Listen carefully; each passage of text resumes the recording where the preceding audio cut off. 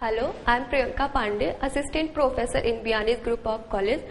Welcome you all on behalf of Guru KPU. Today I am discussing the topic combination in mathematics.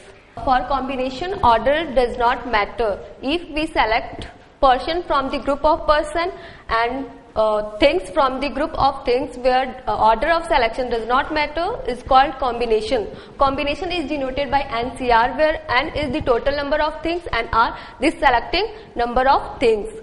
Formula for combination NCR is equals to factorial N upon factorial N minus R into 1 upon factorial R. That means the number of combination of R thing taken from the N things.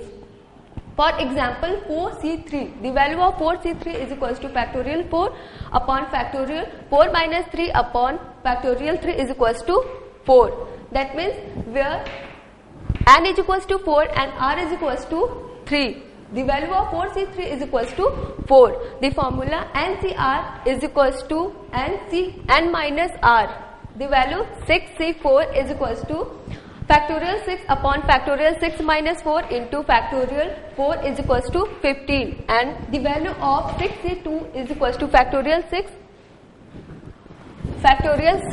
upon factorial 6 minus 2 into factorial 2 is equals to 15. That means the value of 6C4 is equals to 6C2 is equals to 15. Similarly, the value of 5C2 is equals to 5C3 is always equal. Next, the question: the manager of football team has a squad of 16 players and he need to choose 11 players from the team.